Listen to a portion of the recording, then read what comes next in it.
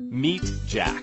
Every day he searches online for different local businesses. Today, he's looking for the products or services offered by your business. He comes across your website, but since he's never done any business with you, he goes ahead and searches for other people's reviews.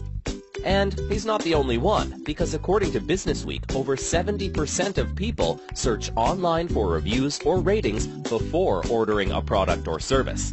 But let's go back to Jack, who, while doing his research on your business, spotted a few negative reviews. Those reviews could come from a few unhappy clients or from your competition, but he doesn't care about that. And he just changed his mind.